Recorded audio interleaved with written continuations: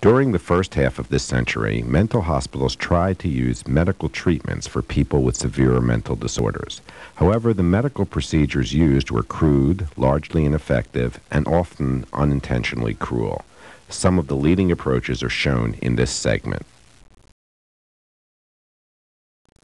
A popular technique was hydrotherapy, in which patients were sprayed by water in order to stimulate them.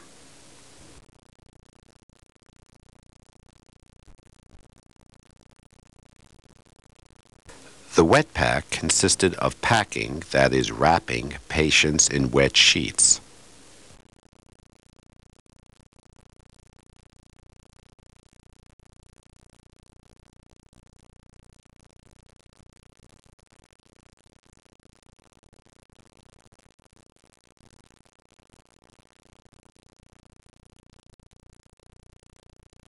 This next procedure, the continuous bath, was kept at 98 degrees Fahrenheit.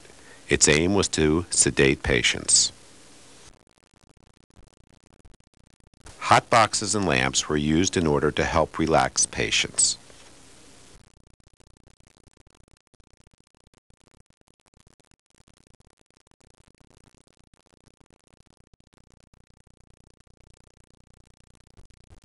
A predecessor to electroconvulsive therapy was insulin therapy, although this approach was more dangerous and less effective than ECT has since become. Insulin therapy was developed by Viennese physician Manfred Sackel.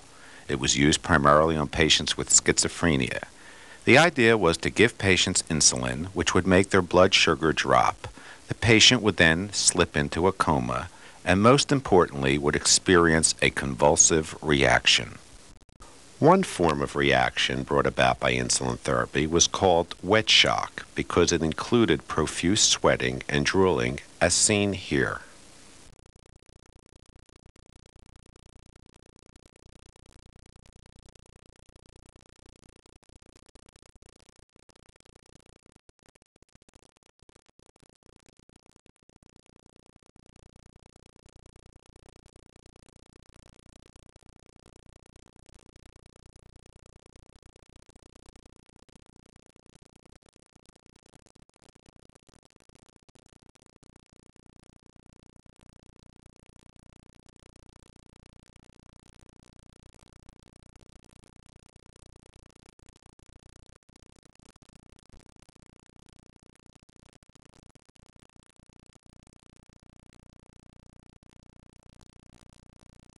Another reaction brought on by insulin therapy was so-called dry shock, involving a full brain seizure.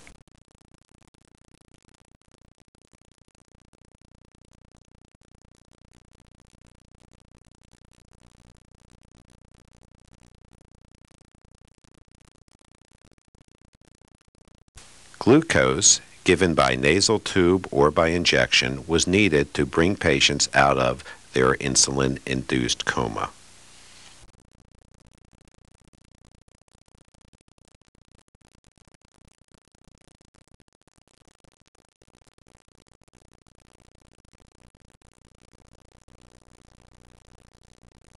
Metrazole therapy, an intravenous injection of metrazole on patients, again primarily with schizophrenia, was another form of convulsive therapy that was used prior to ECT or electroconvulsive therapy. It was developed by Hungarian physician Vanislav Meduna, and the intravenous injection of metrazole typically produced grand mal type seizure.